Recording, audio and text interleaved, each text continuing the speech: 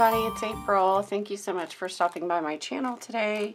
I'm going to share with you the unboxing of the My Monthly Hero kit for November. So this one is really cute. I've seen a few projects so far with the Advent calendar theme. So it might be a little challenging for a 10 cards one kit, but we'll see if I can at least get 5 cards done with it. So let's see here. It comes with some embossing powder.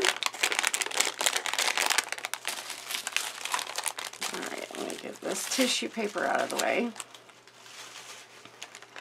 So we have 2 jars of embossing powder. I didn't look online, I apologize, to see what shades they are. But this is a gold, and this one is, it's kind of hard to say. It's got like greens and browns, like a forest moss almost looks like, with flecks of gold and brown. Let me see. So, I don't know how well you can tell there. It's like a green and brown mixture, or green and gold.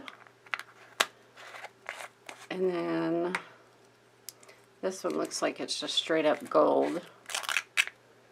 Yeah. So I would think those might be, this one looks like it might be more of a fine detail. So again, I apologize I didn't get those particular names listed, but I'll put a link to Hero Arts down below in the description in case you're interested. I know the kit is probably sold out, but sometimes you can purchase the add-ons and things like separate items such as the embossing powder and things like that. So I'll put a link down below in case you're interested and want to check anything out on their website.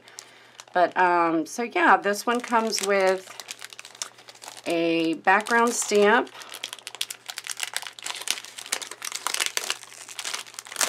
This is so pretty. I wish I would have been able to get the other background stamp, the add-on that has all the gifts. I think that would be adorable. It's such a quick and easy way to do, you know, your background stamping, like just stamping this straight up and then add a sentiment and you have a card. So I really, really like that. It's really nice that they've included a background stamp with the kit. I think that's great. Now this one does have 3 individual stamps that will come out, so if you wanted to use those for separate, you know, individual stamping, you could do that along with, you know, doing a full sheet of all the ornaments. So yeah, it's a good quality red rubber. So there's that. Let's see, directions for an Advent card project. So that's pretty cool. So it has, here's the kit contents. I do like that they're putting that on there. I hope they continue to do this. So 4x6 clear stamp set, the ornament flap fancy die, a 4x6 ornament background cling, which is this one, and then so this is a 0.5 ounce green gold embossing powder. That's okay. And then a 0.5 ounce gold embossing powder. So here's the background stamps from what I've seen. This is what you would stamp onto your paper, and then your die would coordinate. I'm not sure which way. I would say this way maybe. I guess you could really stamp anything you want in it. Let's see. Okay, so it goes over this part. So that one would coordinate with this stamp. And then when you pull the flaps up, you could stamp any one of these little items here. Let me get a blank sheet of paper.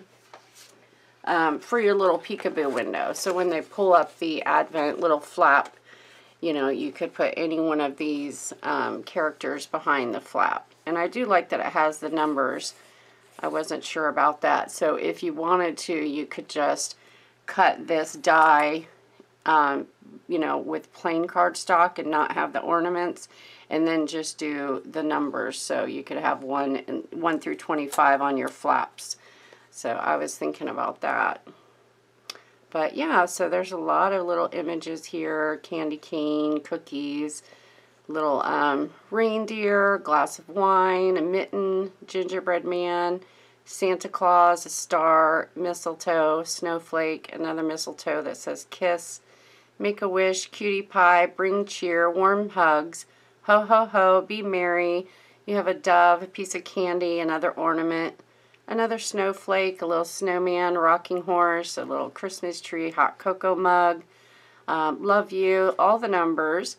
You have a little angel, a bell, cold, warm, hot, cool, another ornament, snowflake, a turkey. That's pretty cool. Christmas, it just says Xmas, a candle, a stocking, a gift, and then another snowflake there. So really super cute. I would think you could also just, you know, stamp this whole thing all over and make a background too, you know. I know sometimes when I get things like this, I'll just put, like, I'll take this part off the back, and then I will just tape adhere this to my top of my MISTI or the top of my stamping platform, and then use the whole thing as stamp as one time. So that's an idea there. I might do that. Just make a bunch of background kind of papers. So anyhow, that is the kit. Very unique and original there with the advent calendar. I really, really like that idea. And then some embossing powders to play with, and that's it. So I hope that you guys were able to pick up one of the kits. Let me know in the description down below if you did. If you've already been making some cards, I'd love to see them and some ideas.